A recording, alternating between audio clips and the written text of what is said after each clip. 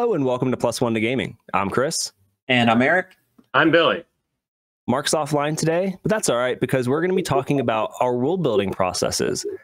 And this conversation, the impetus for this is we're starting a long-term homebrew campaign. And part of that is we're using World Anvil to do a lot of our world building, our character development, and to be able to capture that and share that with the community. So part of that is like creating the stuff that goes into our world. And our process can be all over the place. We all have our own methods for creating and writing stuff. So today we thought it'd be fun to share our individual processes for how we create the world around us and do that collaboratively in game. So how do you guys want to jump into this? We can start with Bill, since you've kind of conceptualized the world of AO. Do you want to give us a little bit of your, like, how do you go about creating an entire world from scratch? Because that can be a big task in and of itself. Yeah, so I'll start off with that. The original plan was not to create my own world completely. I built a city. We had an issue getting everybody together all the time, the same group of people, when we played D&D. So instead of making like this long, drawn-out campaign where switching out characters in the middle of it would be weird, I thought having like an episodic police procedural was kind of the goal. So I made like a big city, and then everybody could just be like hired from like the Adventuring Guild, and then you could just swap out people as you needed because it would be believable. Like, oh, he's off today. This guy's going to work. So that got rid of the issue of like our constantly changing, Cast. friend group that was playing.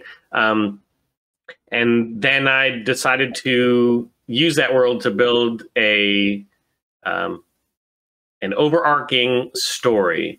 And so that's when you had to actually realize, like, oh shit, like I need a city alone is not enough. Like originally it could have just been a city in anywhere. We could use like Faerun or any of the other Forgotten Realms / D&D property worlds. Yeah, that city could easily have been Waterdeep. Yeah, it basically was like a city that I could create things. So I didn't want to like use a city that already had rules because I didn't want to be like handcuffed. But I could always just tie it in.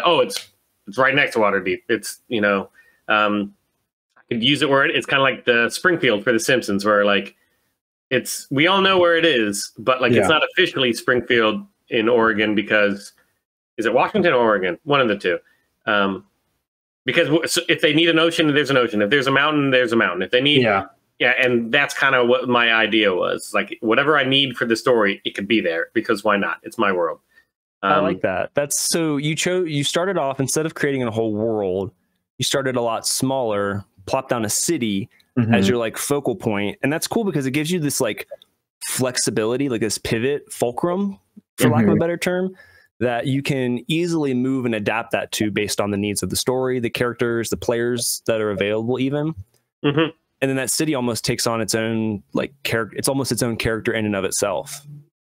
Correct. That was the goal, to have like just as we needed, we could pop something in there and then it gets fleshed out, but not like in the collaborative sense. It's just I don't need it yet, so I'm not going to develop it because I don't want to put something in stone and then need it to be something different later.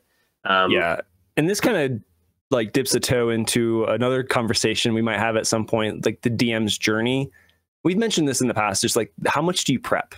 And I think we can broach that a little bit during this conversation because, Bill, to your point, like if you don't need it yet, if it's not pertinent to the story or what the characters are doing, don't waste your time. You don't need to waste your time, rather, creating that stuff. And it could hurt you because then you have to retcon. It would have been really useful if I would have made like the King's Advisor this guy, when I already made the King's Advisor for no reason, just because I wanted to.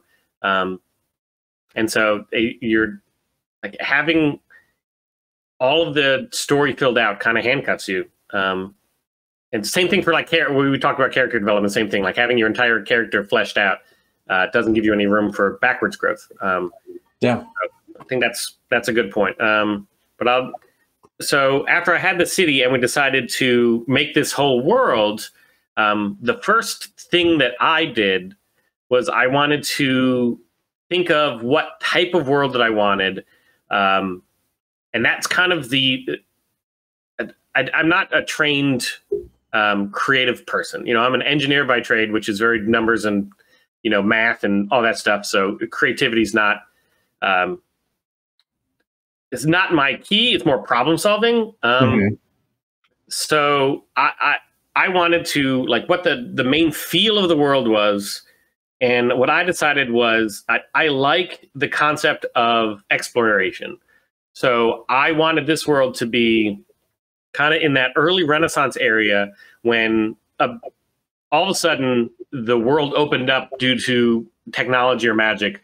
And we had a very small world, and now suddenly it can be expanded immediately. So that's kind of like where I put it in, like the Renaissance era, what I was talking about. Like we have the enlightened era where all of a sudden we have scientists and magic developing these new things in a rapid pace that allows for natural world expansion. Like the characters are learning about the world as much as the world itself is learning. Like it's not like fish out of water where you have to explain why you don't understand what's outside of this wall.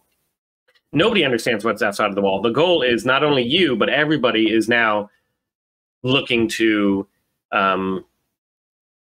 you know, to make these discoveries and explore past the known world. And so once I got that like core in it, I kind of just modeled everything after that. Like what would be kind of a cool story, and what would be a cool, like how would people think if they were in this world? Like what religions would they have? And stuff like that. So, I mean, it's not really fleshed out yet, but that's kind of the main drive that I have, is trying to fit it in this world of how would people in this era, how would they feel, and what would be their goals, and what would be like the overarching like societal viewpoint here, like what's important, what's not important. And so everything after that can just be molded. Once you have that, I think start big and then get smaller, which is the opposite of what I did before, which is start smaller and get big. Because if you already know you're going to start a world, like get the feel of the world first, and then everything else kind of, you'll know right away, like, do you want to put this in here? It just doesn't fit. And then just change it until it does fit. Yeah. So that was me. Nice. So you brought up a couple other points I just want to like highlight so we can distill some value from there. One is just the values of the people that live in the world. I think that's a really good way, and there might be multiple layers to that. Like the people at the lower end of your stratus, your social stratus, might have different values and perspectives than the people at, you know, the middle and upper levels. So you have a unique way. And you had mentioned like, oh, I'm not a creative person. First, I disagree. I've seen like the stuff that you've written, and I would argue that you are a very creative person. We just have different expressions of creativity. But being able to take those values and say, okay, I can put on this mask and see through this person's eyes and make some decisions, that makes the world feel really lived in. As does this executioner's dais that you put in the fucking map somewhere. I like clicking on our map to like see what, oh cool, there's like more stuff in here, and I see an executioner's dais. It is still the Renaissance era. They are still cutting off heads, holding to old ideas. Ideas are changing, so they have new and old, and it's that interaction between the two is, I think, a very interesting story. Like you're talking about, like where the more common people, the poor people, they probably don't care what's out there because it doesn't affect their day to day. They're just trying to survive and make money, and just it doesn't matter what's outside, what's beyond that mountain range. As long as whatever's out there doesn't come to me, I don't care. And then you have the people that are afforded, the people that have the privilege of kind of being rich and bored, having the drive to discover more just because they're bored. And then you of course have, you know, some agents that want to, you know, enhance their standing, whether wealth or power, kind of like, you know, colonialization and those kind of people, the conquistadors. And so I just used, you know, I like history. I'm not, you know, I'm not an Eric level expert in history, but I know what I know, kind of the general path of the world. And so I kind of just used that as a parallel of ideas, but just threw in, oh, also magic exists. Does that change people's like behavior? Probably not. Does it change their like motivation? No, it's just another tool they would use to get the end goal that already exists. I think the discovery piece is something I'm really excited about for this campaign, of being able to like explore and poke into these uncharted, undefined areas. And then also back to your point before, like if this is sort of a split world, like kind of at a maybe an inflection point, it seems like it might be cool to be able to shape that a little bit. Like, oh, what if we like see someone about to get executed and we're like, hey guys, maybe chopping off heads isn't the best idea. And like, maybe we could change the perspective of a whole culture.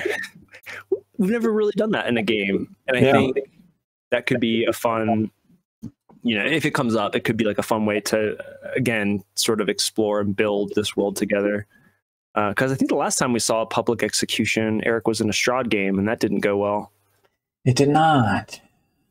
We didn't try to stop it, but one of our characters did, and then we all got in trouble for his actions. Oh, was that the guy that played for one session and then left?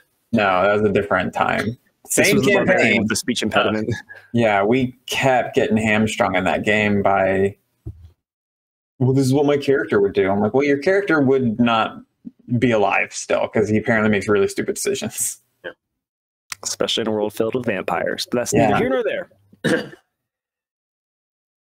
All right. So, Billy, do you have any other little nuggets in terms of world building? Where do you pull inspiration from? Well, kind of like what Eric talked about during the stealing ideas from other, borrowing ideas, the last podcast. It's just as I listen or as I watch, I get ideas. Oh, this is a really cool idea. So whether I listen to a lot of like fantasy audiobooks, I read a lot of those, but then I also I'll watch TV or I'll play a different game, and I'm like, this is a cool concept that I can use. And so that's kind of the idea that I use. So there is a book that I've been reading by an author called Brent Weeks, where like light and color is kind of like the magic. And so like people harness colors to do magic, and each color has like its own type of magic and what it does. Like one's strong, one's flexible. And it's a cool concept. I believe I forget what the first one was called. The Blinding Knife is one of them. I'm on the third one. But it's a cool concept. So when I went to redo all of the realm, or all of the gods and the planes, which I thought was going to be a big chore, because when we decided it wasn't Dungeons and Dragons anymore and we couldn't use their licensed and copywritten, yeah, gods and realms, I was like, oh man, this is going to be terrible. But then I realized that I could make it more of that. And so I thought, like, what do people see? And then like that kind of makes their god belief. So I made their beliefs based on elements, because that's the thing that they see. And so it's kind of like the same thing in the colors, where the elements have their own like the stats that they control, and it kind of, I tried to make it work as good as it could. Like fire is charisma, like fire of passion, and like the constitution is ice, because like, you have to be, and water is strength, because the strength of like the tide, you just can't, or a flood, like nothing is stronger than that, and on and on. If you can, read all about that in the World Anvil site. based on the gods, and then I just gave like each like element its own god to represent it. And so that was kind of where I got my idea. So that one was kind of like a tweak of that color based magic. And so I was going to kind of base this on element based magic, which has been done before, but like I think it's a cool concept. Yeah, and you put like tables in here that we can roll on, like some random tables. Yeah, which I think is cool. What happens if you do that? Roll a 3. That's Dormont. Element of fire. Realm of the flame. Attribute charisma. Common form is a paladin. Like this just adds like the gods, that adds texture to the world. And it's fun because you created this and you posted this, and that was really exciting. So then like as we're adding to this world together, one of the projects I'm working on right now is the prayer of the Pantheon. Like what prayer do people say? I'm stealing that directly from George R. R. Martin. I was going to say like, yeah, the 7. Yeah, because they have that prayer, and it's just like this common thread that just makes the world a little bit more lived in, because people curse the 7, or they worship the old gods and not the new. Some worship the old gods and the new. It's really cool. God. Yeah. So I think like seeing like being able to build off of each other, I think is a really cool just facet of this type of play. Yeah, so Bill, it's interesting. You mentioned something when I was like, so during COVID, I lost my job, and for like 9 months, basically just played guitar and got a lot better and tried to learn a lot of music theory. And there's a thing in music called a mode. And it's just a scale, but there's something special about it. And there are 7 of them. And while learning them, like they all have different characteristics, even though they're basically, it's a little hard to explain, but they're all like the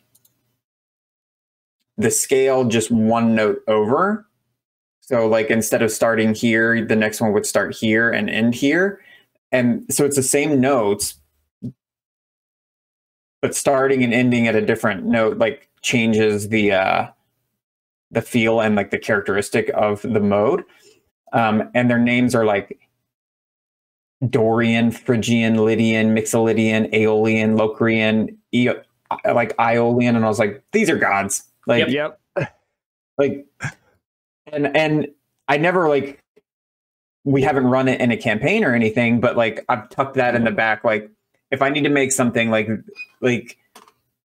of these 7 god, like brother, sister deities, and like they all have their own personalities, and like their names are like derivative, or not even derivative. These things are derived from those gods. Like, but it's one of those things, like you said, like I'm just existing. I'm doing something completely different, but always I'm like tracking, like what can I store in the back of my mind for later? That could be, something cool, something I love that music idea. Yeah. I didn't know, like, are these bard gods? Are these just the gods? And like maybe one of the themes of the adventure is just musicality. Like, I don't know. Do I have to nail that theme that hard, or can they just like, whatever it is? But yeah, I mean, that was over a year ago. And I still like I maybe have it written down in a note in my phone, but it's tucked away. It's saved for later. Well, like I think it was the Silmarillion, however you say it, and Lord of the Rings, like that world, I think is like the original creation of it from their gods was, I think, through music, if I'm not mistaken. Like the equivalent of angels kind of sang into existence, and then there was Sauron, who I can't remember what his original name is, was like the discord, and like weaving the song of discord through that. So like, I don't know, I think the music thing is not really super prevalent in a lot of fantasy, and I think that's cool to have this like world of harmony, and then you have opportunities for disharmony to come in, or discord to like ruin that balance. So that's really interesting. I didn't know that, because I tried to read the Silmarillion, and fucking gave up. It was in like high school or junior high, and the first like this guy, son of that guy, and forever, and I was like, nope, not for me. So I didn't know that, but that is interesting because like Discord, like there's easy ways to do it on guitar that like sound really. And speaking of thematically, I was like writing a song about like two people not connecting, and putting Discord in there because like music is so weird because we don't like really know why, but like certain notes just do things to your brain. Yeah. And when the wrong notes happens, you're like, oh, that it shouldn't have been there. Like, shouldn't it have? Why? Like, it's a note. It's perfectly serviceable. Why shouldn't it be there? We don't know. It just doesn't sound right. So there is interesting stuff. And I was in that, like thinking about the gods and stuff being musical things. Like music is magic. Like it elicits emotions from you and we don't know why. Like that's magical. So similar to like the weave in like DnD, like the notes and stuff are like part of like that's magic. And maybe similar to like colors or like sucking on metal and mist binders or whatever that book series is called. Like maybe music is what makes magic in this world. So like easily you created a new magic system and like you created new gods. You've created a theme of like discord versus harmony, because I was learning music theory when I was unemployed. Like you put these things together, and if you're always kind of looking for through lines, it actually isn't a lot of hard work. Now it takes several years because like if you're not like actively looking for it, but you can also, you just find a nugget and like, okay, this will work. Let's dig into that. Go ahead. And also like one thing I think that might be a common thread between all three of us, Eric, I know you do this, Billy, jump in with your thoughts.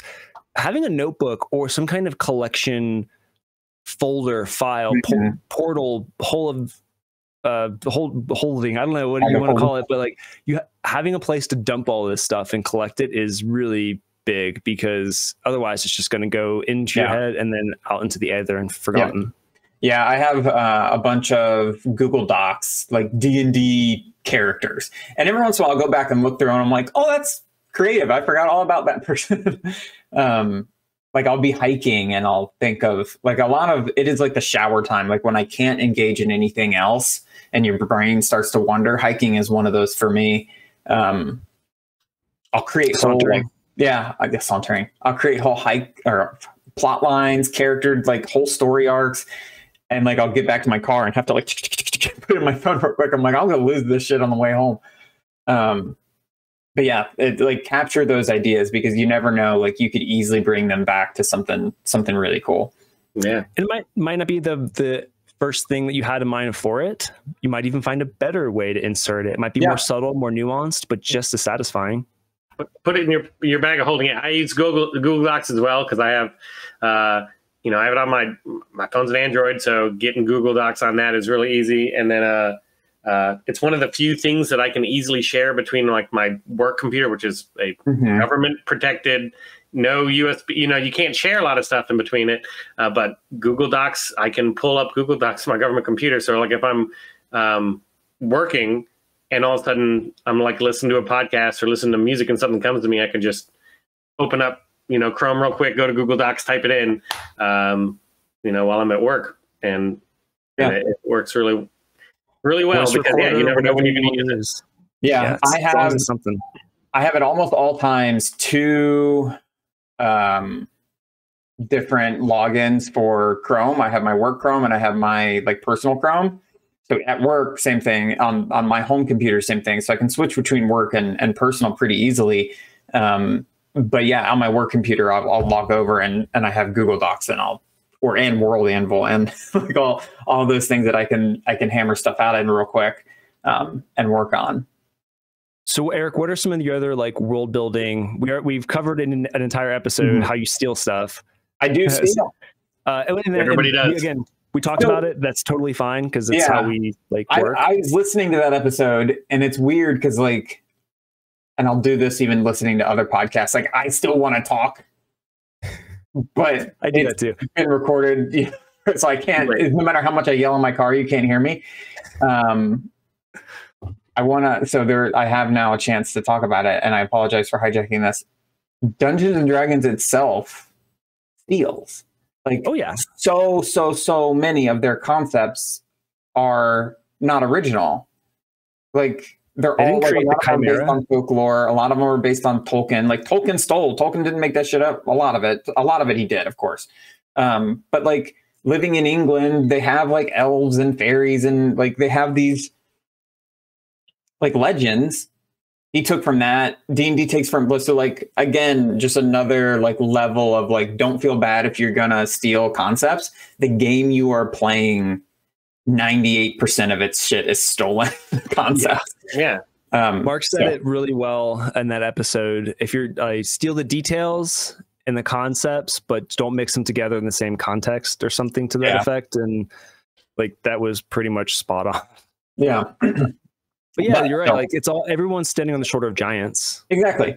And some hide it better than others. But like, again, D&D, like, I don't think that was the point, was to hide it. Like, we know you want to play all the fantasy genres you've ever read. Here they are together, blended up. Here's your toolbox. Do with it what you will. And that's like, do that. It's the spirit of the game that it was built on.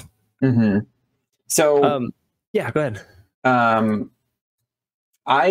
There's a subreddit called Worldbuilding, and they have a lot of like really good resources for like nuts and bolts building out worlds. What are some of your favorites? So, because like, like we talked about the way that like, I think Bill and I both will kind of conceptualize, like, just from like sparks of inspiration, that's a premise. And this is the same for me with like writing, like plots. Like, I'll think of a premise and I'm like, ooh, that would be an interesting story, but I don't have the story. I just have the premise. So with worlds, same, okay, a world based on music, the gods are musical. Cool, that's a premise. I don't have anything else.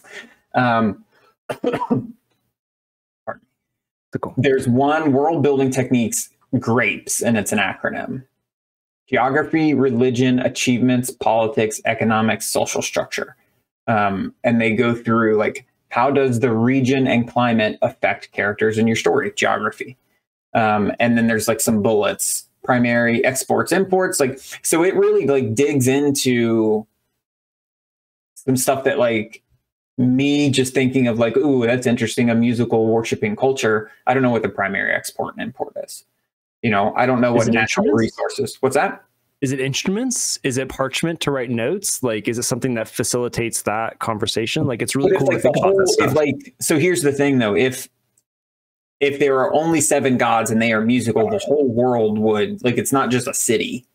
So like, so you have to, like, you don't have to think of that stuff. That might be too big for your story. Who cares? Like, what's the export and import of Harbortown? We don't know. We don't care yet. But that'd be cool. But we might need to, like, in the next adventure or whatever, it might be doc focused. We might need to solve something and be like, wait a minute, but they're importing. Like sometimes these things do matter, and you may run the risk of what like Bill was saying of like writing yourself in a corner and saying like, oh, their main export's salt. And then, whatever reason later, we need to change it to something different. And we're like, actually, their main export is this. If it is salt, we should do a Mines of the Salt Marsh module, because that's a really fun adventure. Lost Mines of Salt Marsh. But so I don't know. There's like interesting things on there. So that's one of them, grapes. And you could more than likely search like grapes. I don't know if we could post it. We could probably post it. I'm gonna grape you. You guys ever see that skit? Whitest Kids, I'm gonna post it just so it's not. It's really funny. There's another one they posted called the Cultural Iceberg. So the concept of an iceberg, like only 10% is the top, and then everything else is underwater. And it was like surface culture, food, music, holidays, dances, festivals, like stuff like that. And then deep culture, communication styles and rules, notions of like courtesy and manners, attitudes toward children, work, approaches to courtship, religion. So like there's just all these like interesting visual tools that they put up to kind of help take a premise and like actually hammer it out into, like, you know, you said a couple times, Chris, like a lived in world. That's really cool. I had these tabs open and I started them the other way, the opposite way that I should have. So I apologize, because one of the other ones is like just types of worlds. So there's like fairy tale, heroic, noble, bright, gilded, and grimdark.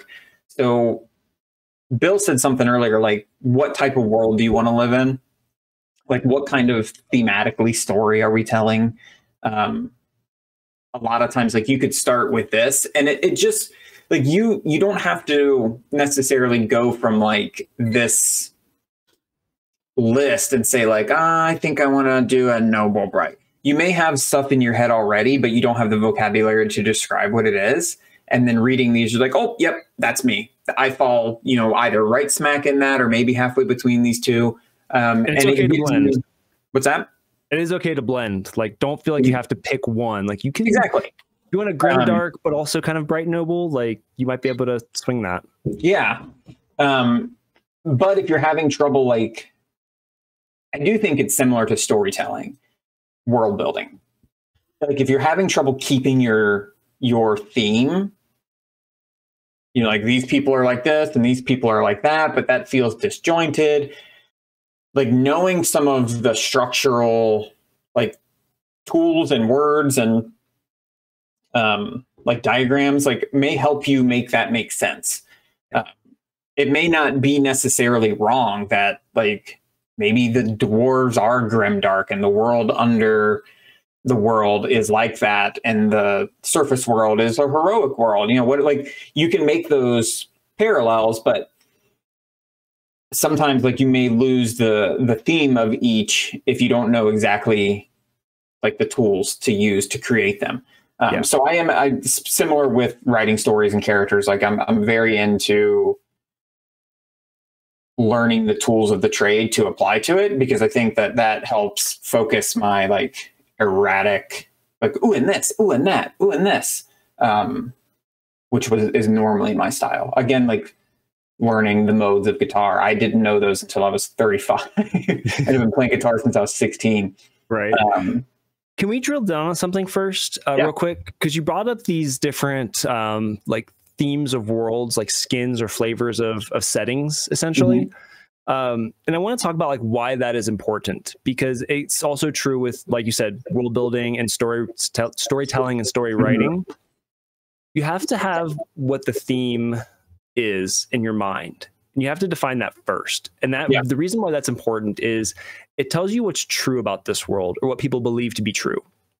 And that gives you an anchor point or a compass to then, like, navigate from. Because if you are always traveling with this true north, anytime you're presented with a situation for world building, you can look at that in relation to your compass, in relation to the theme of the world and what's true. And then it's a little bit easier to make the determination, does this fit? Yes. Does this make sense in the world? And I think defining that high level sort of like skin, flavor, whatever you want to call it, theme ahead of time just gives you a better sieve to kind of filter things through and make sure that it feels right for your world. Yeah. So it's, again, interesting, and like learning the tools of the trade and how to, specifically with like storytelling and like screenplay writing. That is like one of the biggest lessons that they teach. Like, know your theme. Every single scene should be thematic. Like, you don't need to state your theme in every scene, but they should all fit. It should all make sense. And we've talked about like times like Book of Boba Fett. I don't know what the theme is, and things felt disjointed and different things. Whereas like other shows that that you ask that question over and over and over again, like they stay more consistent. And even if something is like counter to the theme, make that on purpose also. like that can be interesting exercise. Like that can be doing that in the right way can really add impact. I mean, again, so like I linked you guys those 3 things that I was talking about. But if you're doing a heroic world, like a lot of I would say that like D&D stuff is between like noble, bright, and heroic worlds. But you want like a grim, dark society, like they are kind of like a foil of your world. Like make that thematically important. Like that could be even just a town or a city that the party happens upon too. Yeah, that lives in this grim, dark, type of. You mentioned the dwarves underground. Like it doesn't have to be the entire world. You can segment a little bit too. Exactly, or just a culture. You've got like I mean, we talked a little bit earlier about Game of Thrones. Like in Westeros, they worship the 7, except like the North still worships the old gods a little bit. And the Iron Island worships the drowned gods. Like they have different cultures, and that can, like, even the type of world. So like the Iron Islands is much more grimdark than the rest of like Westeros. Those types of like stories or worlds don't have to be the whole world. Again, it can be a set of islands. It could be a culture. It could be a city. It could be a roaming band of like mercenaries or whatever, and their societal structure is like this. So there's just, I don't know, there's a ton of resources out there to help you, because like world building is so much more complex than character building, because you're basically doing it over and over and over again on like massive scales. So and it's like a character is responsive, but a world is even more so, because that's the place they're actually living in. So everything has to shift and move and adapt around them and react to the inputs that are given by the party. Yeah, and sometimes it doesn't, but that's still part of it. Like sometimes the world, you can't fix it, but you can try. Like so it all like dictates that too. I do like the way that like we traditionally as like a team, us, have decided to build things. Like we may have, like I'll come up with an idea and I'll build a little bit, and everything else is up to us. Like I don't want to wall you all in. I know Bill did the exact same thing. He built the city, he built like the region, and he's like, fill it in, we'll figure it out. Like collaborative world building is, to me, like way more fun than reading Billy's novel about how his world works. Like, and Billy's a great writer and he writes interesting things, but it's also fun to have a hand in it as well and to do it together. Bill, I would love to hear your thoughts, since you kind of like planted the seed of this world, and now we're all in there fucking it up, making our own. I shouldn't say that, but we're in there with our, with our trowels and our pruners, and planting other types of seeds. Can you just share like your thoughts on that process, what it feels like to you, like what you like to plant and what you like to see grow and cultivated by other people? Yeah, so it's hard to give up creative license of your creation. Number one is I spent a lot of time on this, and a lot of thought and a lot of effort. And like if you go into the World Anvil, you'll see that a lot of time just typing and trying to make things. There's a ton of content in there already. Yeah, I'm always adding to it.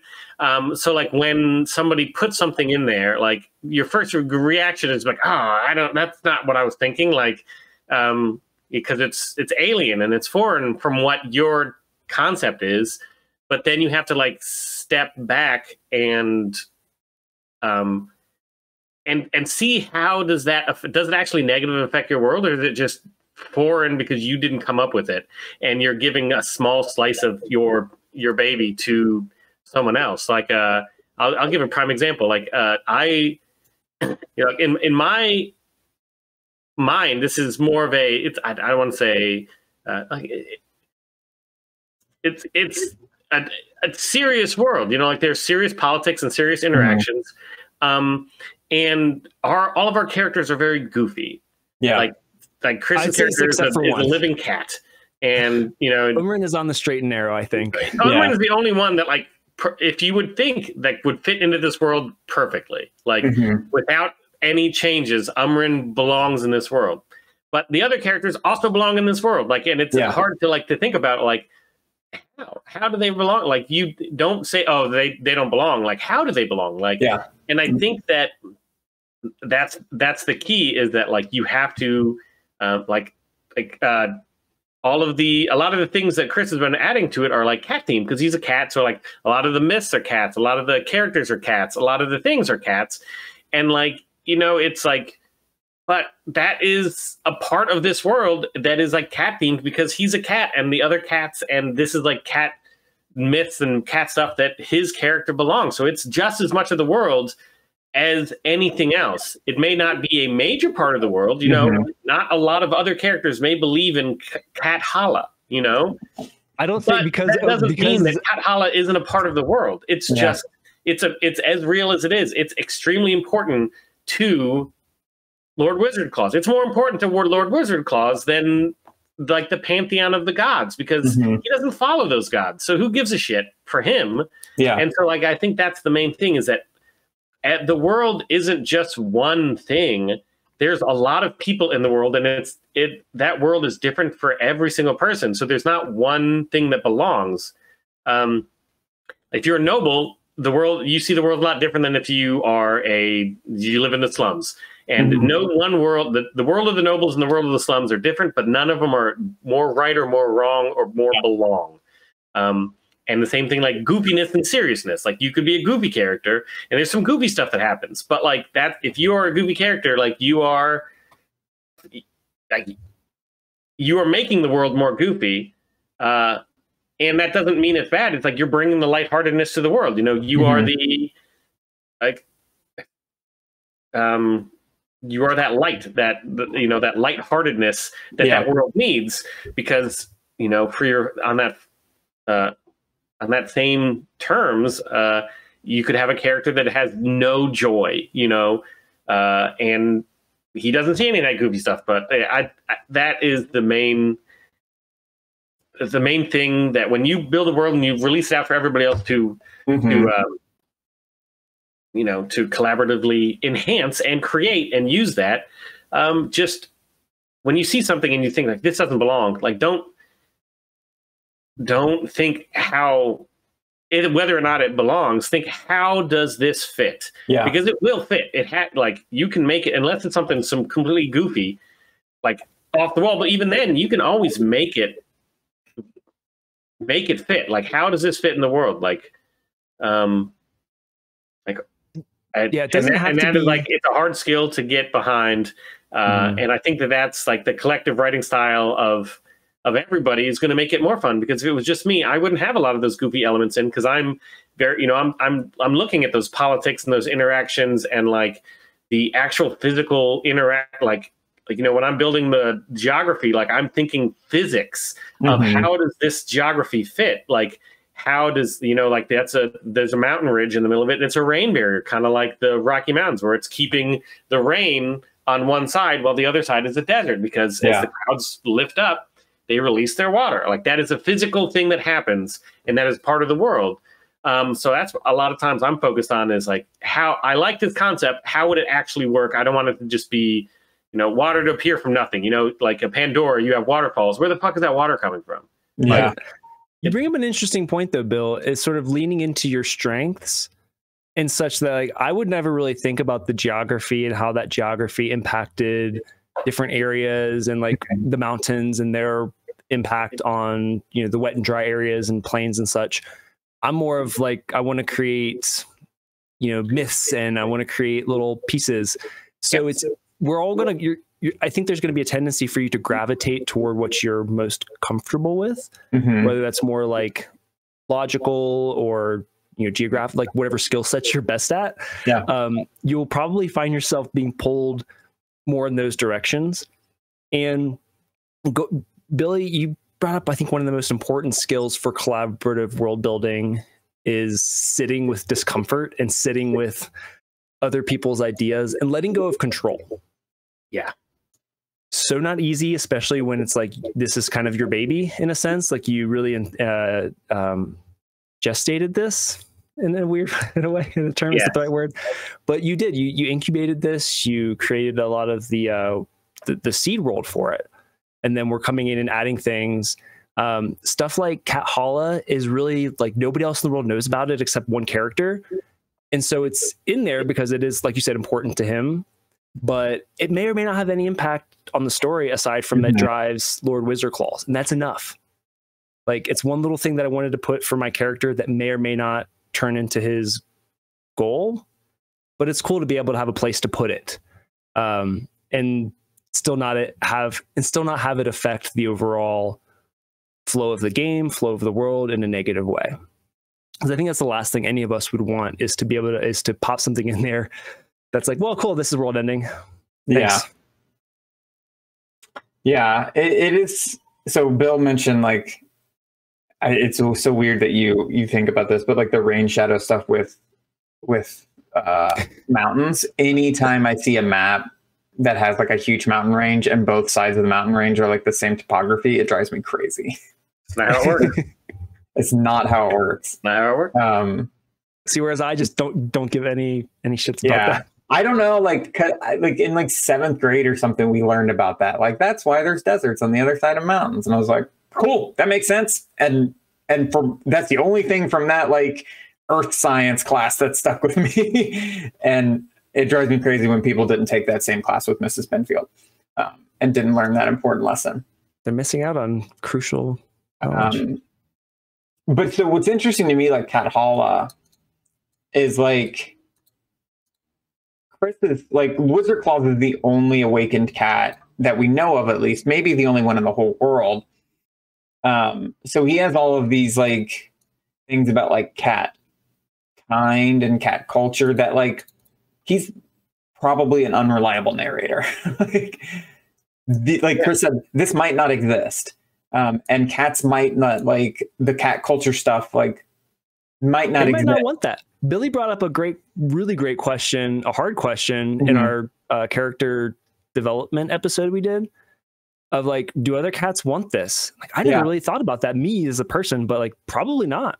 Probably not. And I think that's even better. That's way more fun. That's way storytelling. More fun. Yeah, it's so much better because now you have like a delusional, like delusions of grandeur character who like wants to like liberate his people, and his people are like, oh no, we're good here.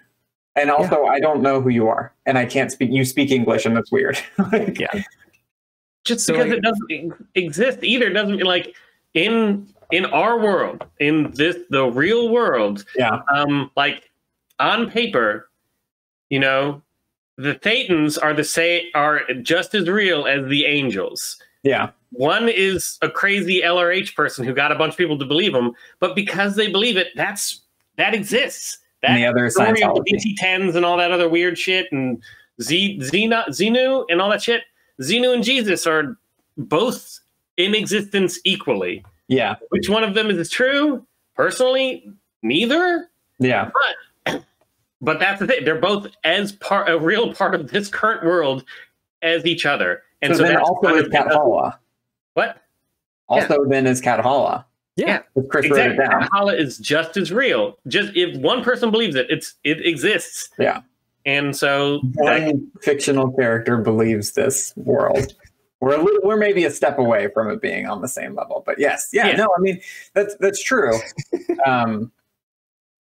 And interesting, because like, I don't know, and maybe it is like my personal bias, but like, whenever I create a character, I put almost no effort into like, what is their religion?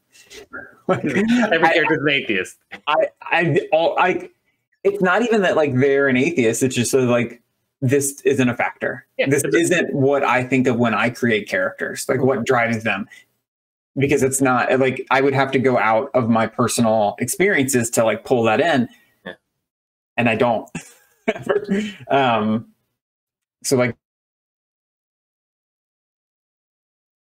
No. Oh, what an unfortunate way to get that's frozen. a great picture. Oh no, he's gonna come back. Yeah, there he is. You glitched. You phased out. I must have also. Your audio up too. Fix your mic. Now, Yeah. it always puts me back into the wrong settings. Yeah, you sound like you're in another dimension. There we go. How's that? Perfect. Yeah, I just have to change the mic thing. Yeah, so using something like, you know, I don't think about religion for my characters. It would probably take me a while, unless it was like if like religion is the point of this culture, like, you know, they're like, you know, fascists and their religion is like based around this, you know, it's like something that like, that's the point. I think religion would take me a long time to get to if I was creating a world whole cloth. So that is part of why I use like these, like the grapes technique. Like religion is the R in grapes. It's the second one. And I would like, and it makes me think of things like that. So like these types of structure help me a lot, because otherwise you're going to get a world full of fucking atheists who didn't even think to ever invent gods, because it doesn't matter to me. Yeah. It's like religion is one of the main motivators of people. Yes. And so like when I made my world, that was after I made like the layout of the city, the very first thing I made up is like the religion. And because I can take a step back, I made multiple religions, because you're not going to have one religion. Like I want more, and those are just the two that I came up with. There will be more, whether you make up with them or other people do. There are more religions in this world, because we haven't even gone to the other side of the continent yet. We've gone like 10 miles. Yeah, we're very much like still controlled. But like when I like making religions, because it's like I can think critically of like, what would people worship? Like, what do people like, you know, like religion is finding answers for questions that, you know, that you can't otherwise find answers you can't otherwise answer, you know, and as we develop answers to them, religions change, because now we can answer that. You know, we don't have to, you know, lightning's not Thor's hammer. We know exactly what lightning is, but do they understand what lightning is? And if half of them do and half of them don't, are they going to have different religions? Probably, or different views. Yeah, because some of them are like, well, I don't know. That's magic. This is the god that's lightning, and the actual wizards or like the smart people in the world are like, no, that's just a buildup of ions due to, you know, how the world works. It'll be interesting to like, as we push through and sort of carve and define this world as a team, as a group, finding those distinctions between like magic, sort of science, for lack of a better word in this term, and, you know, the religions. I think that'll be fun to sort of span those different topics. Sure. Yeah, that is interesting, because like we are playing in a world where, like, I don't know, actually, to be honest, are the gods real? Because that was one of the things when you first got me into D&D that was like hard for, again, showing my bias, like hard for me to come to grips with. Like, the gods are real. They are like, it's not like here where we don't know. They are real. They affect the world. That took me a long time to like internalize in my play, because I remember I wanted to make like a cleric, but I'm like, I don't want them to believe in it. These guys are all goofy. I wouldn't believe in these, so he wouldn't believe in these, because I couldn't make a character that wasn't just me. And Billy's like, well, that wouldn't work. Like, your magic wouldn't work because a god gives you your magic. And I was like, not this one.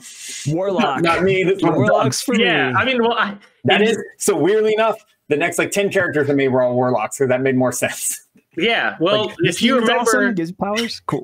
If you remember the your Bachelor Party game, the Paladin was Greg Gratt. You know, he was the lead singer of Bad Religion was Paladin, which is hilarious, because he was the atheist Paladin.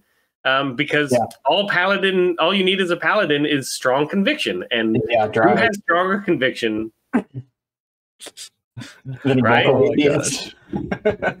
That's so meta. Yeah.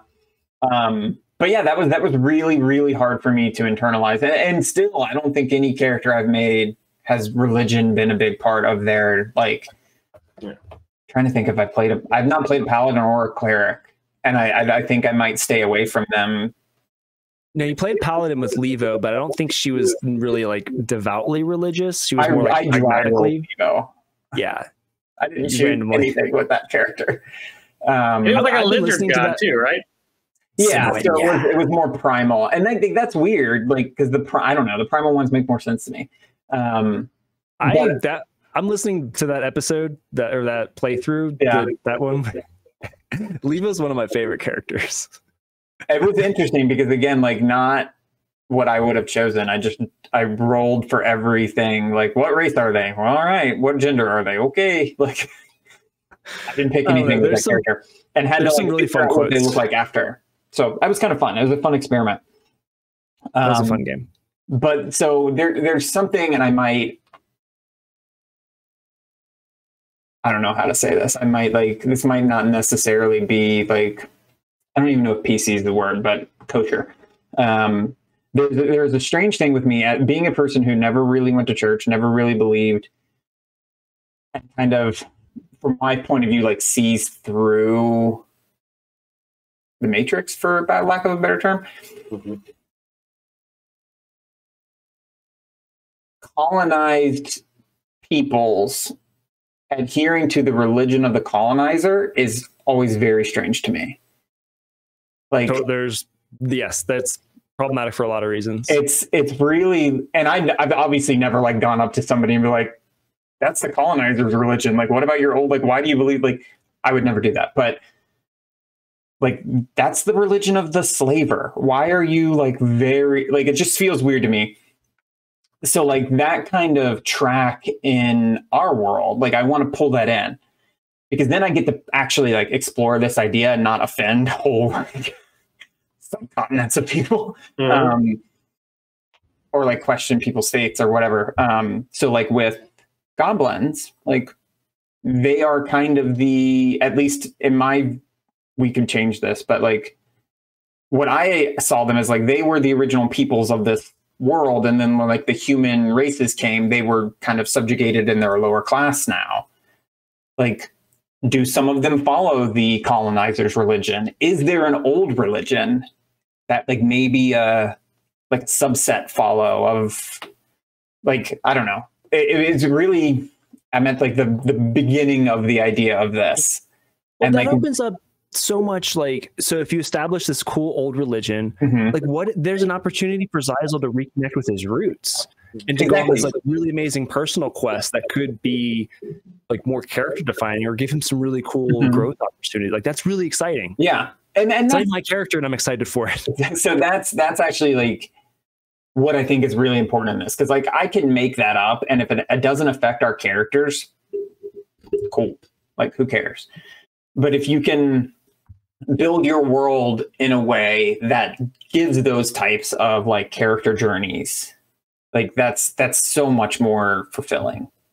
Yeah, it does. It makes it your world, our world. Like, you all have we all have our own, like, little DNA and fingerprints over it, and it just makes it so much more fun to play when you have these different connections, and then to be able to go along that journey with Zeisel and experience that stuff. It brings the party closer together too. Like, if that ever happens, I'm really curious to see how it'll play out. I pulled up something that you had posted, because I think this is another excellent way of bringing more texture and depth to your world. You posted a thing in our homebrewing thread of common sayings, profanities, curses, and positive derogatory titles. I think things like this, idioms, are such a great way to do this. And so I think this was a genius move on your part, Bill, to add this. Like, what do people say? Yeah. And how do they talk? So, like, I couldn't think of anything cat related, so I actually pulled from goblin culture to create one. So I think it's really fun to, like, start putting yourself into different pockets of society, and, like, what would they say? How would they talk? How would they do that? I don't know, Bill, can you like comment on that a little bit? Yeah. Something that ties the culture together, and that is very noticeable and like makes it evident that they're in the same culture. As if you have similar, like not just a similar actual language, but similar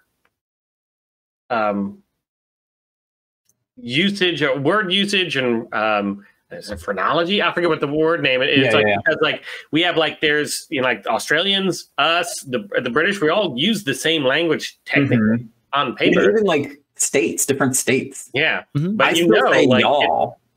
If somebody's saying like you can when you put on like when you're acting to be like a somebody, you use certain words. Like it's not just the accent, but if I'm going to Canada, I use a lot of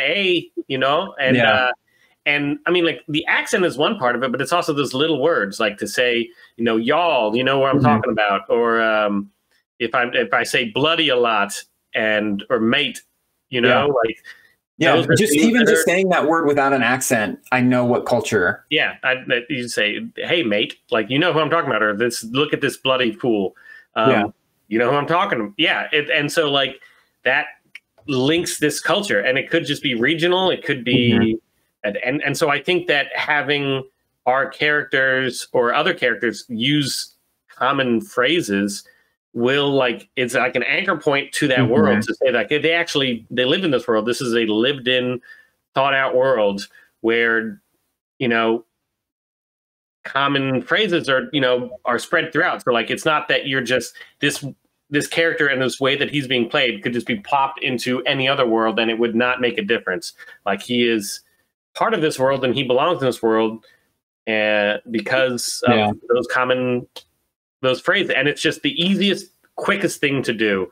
And I think that it's like a good starting off point that when we're playing our characters, if you use like instead of saying like God damn it, you say like God's damn it, or some of the other phrases that I say, like he's damned me to hell. There's no hell, so like.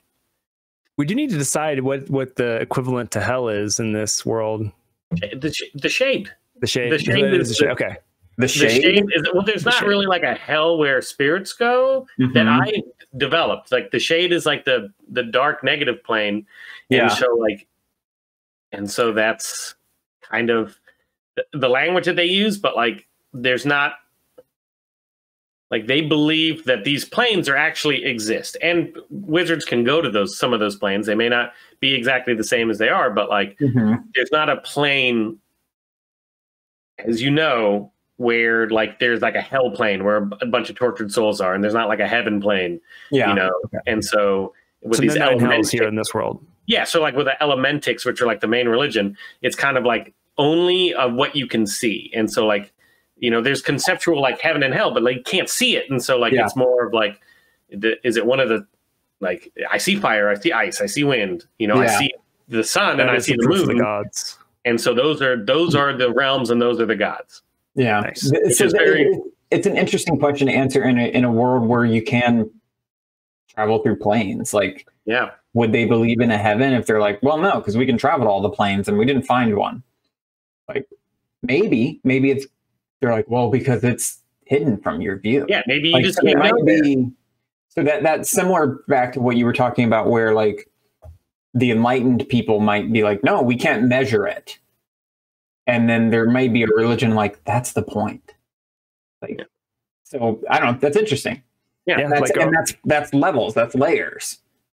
There may be an upstarted like Christianity kind of thing, like where they like.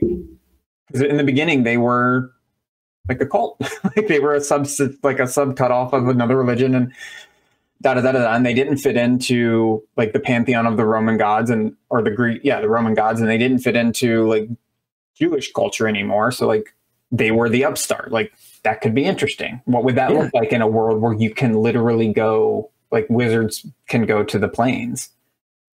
Yeah, George, Game of Thrones did it too when they had. I can't remember what that. Do you remember near the end of the series where there was like that one? What's that? The Lord of Light? Was it the Lord of Light? Finish your thought. Well, there was the guy, the guy that kind of basically came in and set up like the sparrows. That's what it was. Yeah, the High Sparrow. But he was part of the Seven. But he did, it was more he of did, like a radicalization of the yes, seven. It was a that came in. radicalization. Yeah. It wasn't But like kind a of- new religion. It was neat though to see this like radicalization cell pop up and Mhm. cause some havoc. Like it'd be neat if that happened or if it doesn't, that's fine too. But like these are opportunities. Yeah. And creating multiple religions, creating multiple of these things that have different perspectives. They have their own agendas. They have their own goals of what's right and Mhm. wrong. That And gives it your was- world. Like if it just happened and we're in our like little mansion solving a ghost story and it doesn't affect us, like, okay. But if it pulls us into the story and like gives us like character development growth, plot growth, whatever, like that is so much more than just having it. But you have to have it first. Like you have to think like, oh, this could be cool. Like, you know, we could have a little upstart of a religion that maybe does believe in things that are unmeasurable. What would that look like? Okay, let me park that because maybe later I'll pull that in to affect my characters. Because that, like, in the long term, is the point of this. Again, we're not writing a book. Like, everything in this world is there to potentially affect our characters. And I think the distinction there is that potentially, like, don't get so attached to an idea where you have to have it manifested. Because it's annoying. It's annoying for your party. It's annoying for your DM. If you like, you got to figure out a way to put this in or else, like, no, don't. Yeah. And like doing all the legwork of inventing the religions and inventing the planes and stuff like that, like makes it feel more lived in, but those things can't affect us.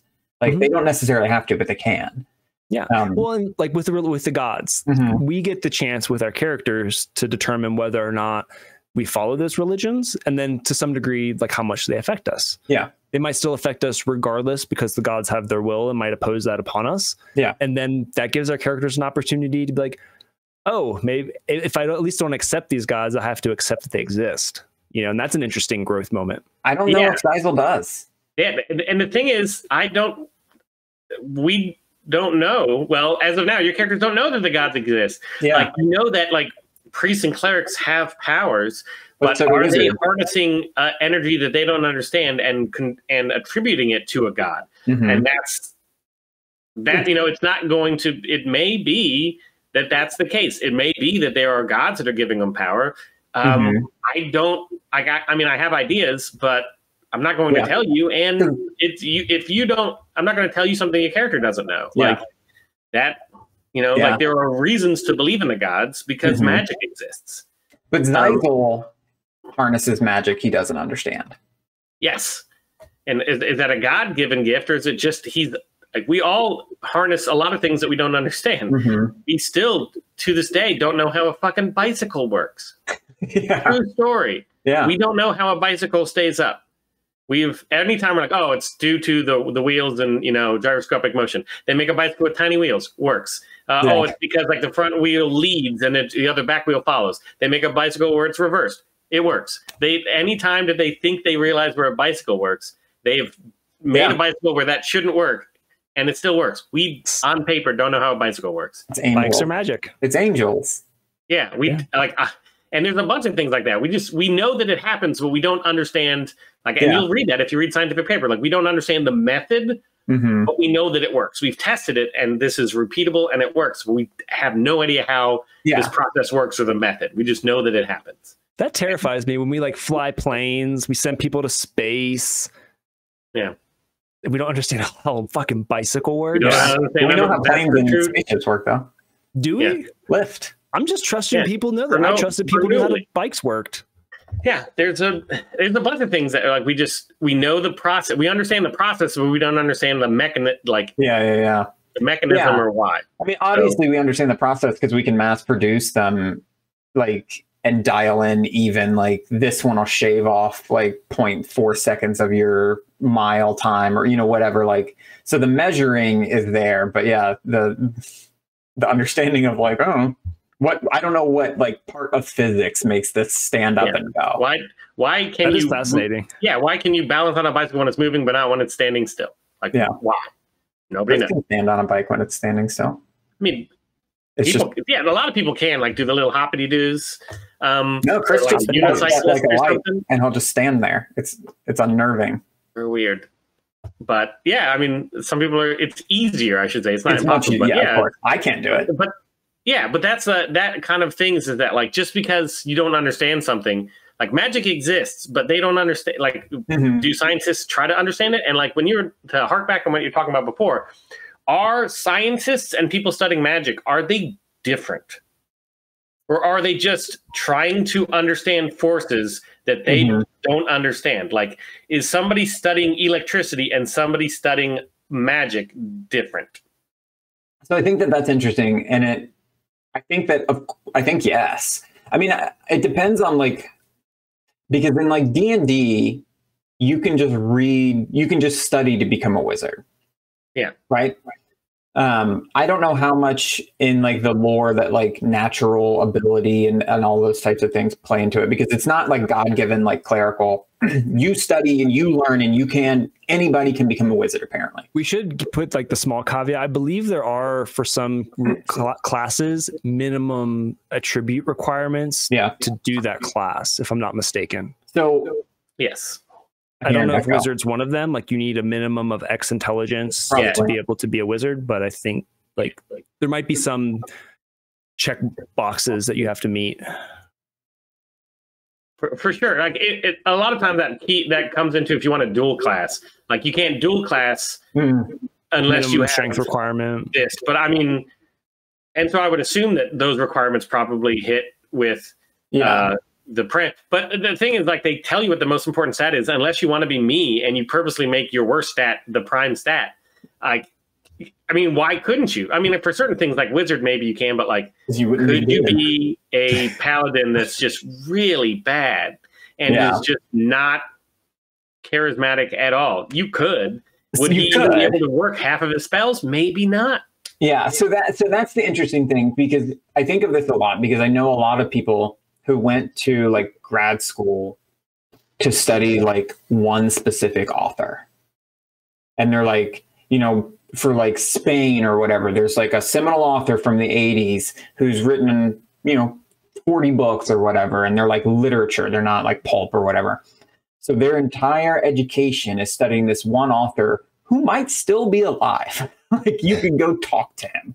And that to me just feels so weird. I'm like, you could write books instead of like, but they choose not to.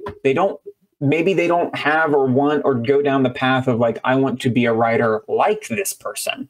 I want to study and teach other people about this person. Yeah. So like very easily we could have people who study how magic works, but are not magicians. They do in this world exactly. Those are the people that like, there are people that study magic that their goal is not to master how to best cast a fireball, but where does that fireball come from? Yeah. And I mean, but that's in everything. Like you have people that do it and then people that like study it to optimize, that's you like the seekers and you got like the doers. I mean, in academia, like that is academia in general is that like for like you have research, and I can speak most for like engineering and stuff. Like there are people in academia that just they do research and they just study things on paper. They do all these paper things.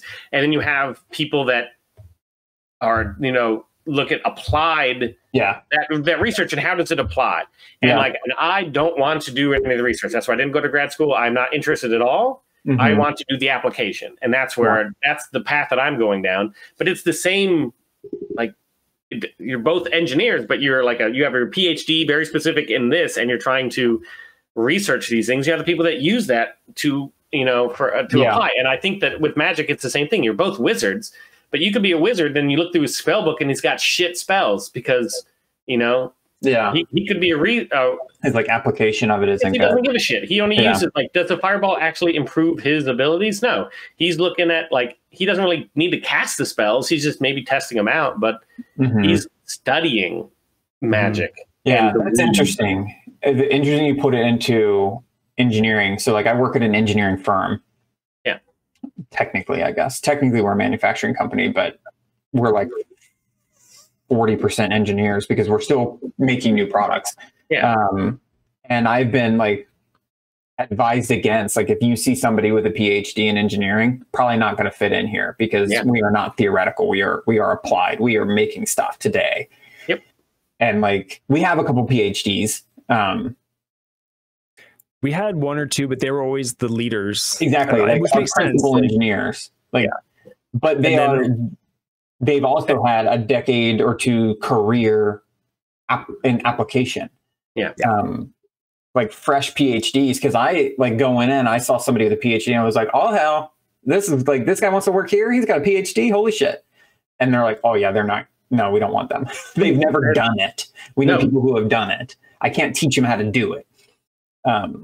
But even like my CEO has told me, he's like, we need smart people. We need people who understands how an electron works, right? Because they're electrical engineers. So like and we have electrical engineers that like similar to what we talked about earlier, like certain points are like, we don't know why it does that. It does it. We know it does it. I can make it do it, but I don't know why. Like small enough, it just becomes magic. What's that saying about technology and magic? Any technology of like sufficient complexity is indistinguishable from magic. Yeah. That complexity is pretty low for me. Yeah. Like I don't understand how a lot of stuff works. Unless it's like in your field. Yeah. Whenever you hear that phrase, I hear it being said by Spock in the Civilization game, because that was one of the like when you researched one of the skills, and that was one of like the quote after you're done researching it, and it was all Leonard Nimoy. I forget which, like that's a good game it was. Maybe Civ 4. His was an older one, but it was awesome.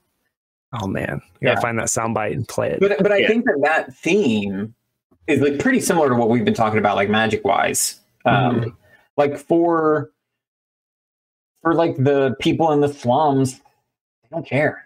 Is this magic or is this technology? Does it help me? No. Fine. Does it not affect me at all? Then I don't care. Like, and really, like again today, like the people at the power company could be casting lightning bolt into like the power lines, Avatar style, and I don't know the difference when it gets to me. And that might be a secret. It might just be like, yeah, they go to wizard school. All the wizards work at the power company. They're paid well. You don't know about them. Don't worry. Like, doesn't affect my life at all. One way or another, lights come on. It really like it's the same thing, like on a weird level. Yeah, it's a fun way to think about it. Do you guys want to finish up with maybe like your favorite world building exercises before we wrap up? Because I think we're probably coming up to the end of this conversation. So one of the things I do, again, to steal and cheat, I made a game that we never played that was like the concept was like, what if no animal ever went extinct, but humans didn't exist? So we were like smart animals, but they were like dinosaurs and rhinoceroses and bears and all sorts of shit. Pretty much everything. Not cool. But like all animals and dinosaurs. And for the map, I found a map of Pangea and I inverted it and flipped it. And I was like, no one's going to recognize this. That's all you have to do. We have so I bought that Wonder Home campaign that Mark had posted a while back. That might be a good setting for that. Yeah, I had like a lot really of cool. Like it was like, and it's silly. Like they're talking rhinoceroses and shit, but like it was political intrigue. Like different nations, like the Bear Nation is Russia, and they are militaristic and like traditional, and they want this, and like the Monkey Nation is like whatever the Lion like. They all had like pretty characteristic things, and like I had no plot or anything. It was purely world building. I want to play Madagascar 5e. Let's do it. And then like underground, there's the spiders, and like they're like the flood or whatever, like the existential bad guy. But like I saw something that allegedly George Martin did that with Westeros. It's like the British Isles flipped and inverted, which made me, I was like, brilliant. Like, because a lot of it, like he had the maps in the book, but a lot of it, he's just talking about it. And it is like, I've seen like overlays of them, and they are like, yep, there's even Hadrian's Wall, or like it's pretty much exactly that. Oh, that's funny. You don't because like geography might be really good for Billy, and you might enjoy doing it. If you enjoy doing it, there's so many tools out there to like draw, like Incorate. There's just hundreds of them, and that's fun. Like I've tried to do a couple different things, but like I don't know. It's not what jives me. So like a lot of them, I'll find maps, flip and invert, and no one's going to recognize. And that goes with our theming or our like stealing and borrowing. Flip and invert it, and no one's going to recognize it. Okay, so Eric's biggest world building exercise or tip is flip, invert, and steal. Still stealing. It's all like it's all about time to go whole cloth. Yeah, it's tough. Bill, what do you do for like your world building exercises? What's kind of like your go-to? So I don't have, like I said, I don't have the tools because I was never trained on tools for that kind of stuff, and I never really looked into it. I kind of just have been winging it my whole life. But which is okay too. Like absolutely nothing wrong with that. I just focus on like interactions, like trying to figure, like just think about two things and how do they interact if they interact, like whether that's through physiology and through actual like geography, or whether that's through climate, like how do they interact, like these two things, and then make it, if you want them to interact a certain way, like I want these to be adversaries or I want these to be different, and then figure out a way to make it that it would naturally tend to be that. So like if you wanted like I wanted two of the city states basically in this world to kind of be not adversarial, but kind of be like at odds with each other, like competing. Mm-hmm. And so I was trying to think of like what would be like the two main things that people would compete about. And one is, I mean, it's always the economic might and military might. And that's okay. Well, then one of them is an economic powerhouse, one of them is a military powerhouse. Done. And that's why, like, there could be other things like, one could have been a religious powerhouse, one could have been economic. I mean, there's a bunch of different ways, but like make it like, think about what you like, the interactions you want to portray, or the interactions you think would happen, and then kind of like backtrace, like,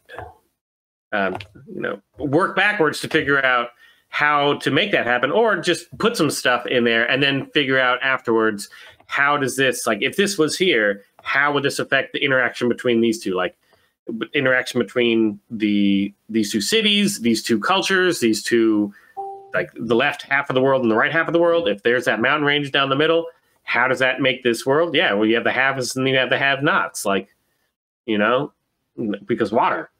And, I like that. And that is a big interactive point. So that is kind of the relationships. Yeah. And relationships or interactions, however you want to word it, like how, like that is the key, is that everything should have a relationship with everything else. Nothing should be isolated, and everything is woven together. And because then you create like this web, this interconnected web, where if you pluck one string, you might be able to find the effect of that somewhere else, which is really cool. And I think that's like the ultimate goal of world building, right? Is to build this interconnected web that's tied together and feels cohesive. Mm-hmm.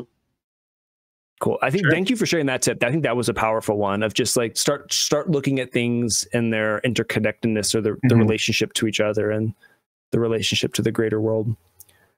One thing that I've been trying to do since we've been playing this game is like when we start mentioning stuff in game, trying to be better about creating that within World Anvil as exercises. And then just as like a daily writing practice, I've been trying to basically like roll a D14, I think. There's like 14 usable categories within the world building. Mm-hmm. So trying to just like a random, like, okay, I'm going to roll a D, whatever. Oh, it's a 12. Okay, I have to write a myth. Yeah. And then I can just like, okay, well, what kind of myth could I write? And then just move on and just kind of like piece little things together, even if it's not a lot. So I need to post a bunch of those things, but just trying to like write stuff, even if it's, or especially if it's outside of my character, and just trying to create things that will add some more depth to the world, but also like I need a prompt because if I look at the list of stuff, it's overwhelming. Like there's so much you could write about. So by rolling a dice and just locking myself into something means I have to do it. And then I can, with some of those limitations, I feel like I can focus a little better. So that's what I've been trying to do to add some depth to our World Anvil page. Yeah. I mean, we talked about tools. World Anvil, I know we keep mentioning it, is turning out to be like an incredible tool to like house all of these ideas. It's nice to be able to like visit and have a place to kind of like just steep yourself in the world a little bit. Cause I jump in here and just try and read so that when we do play, I can, bring, that Godspurn thing. I can at least try and start pulling from this stuff and pulling from the lore that we've all created together, but mostly Billy. Started, but I've tried to slow down because I would just do it, but then it becomes overwhelmingly mine still, and so that's why I've tried to like purposely scale back. Like if I have an idea, I'll just build the framework for it, but not filling anything out because I don't want it to be my world that you have a few ideas in. So that's why you see that I've slowed down a lot because I was going too fast. I felt that, and more of just I know you're trying to populate and get stuff out there as soon as you could, and I respect that. Thank you for doing that because it's a lot of work that you put in there. Like I see all these articles and it's like, fuck, Billy's been busy. Yeah. But I also want to make sure that we as a group, as part of this table, like we also are spending time in there and creating articles together. And maybe we, as we're playing and we get back into our sessions, like maybe we do a session of play. And like we said before, we take, a small session after the game to do a little bit of world building together. That would be fun. Yeah, that's interesting. Cool. Sure. All right, guys. Well, I think that's probably it for just world building together as part of like collaborative storytelling. I'm going to play the intro real quick, unless you guys have any, or outro, if you guys have any last parting shots. I don't think we're good. All right, let's roll that outro. Again. All these fucking hotkeys. That's it for this week's episode. Don't forget to subscribe to the podcast if you haven't already, and head over to +1togaming.com for more live discussions, actual plays, character creation tips, and more.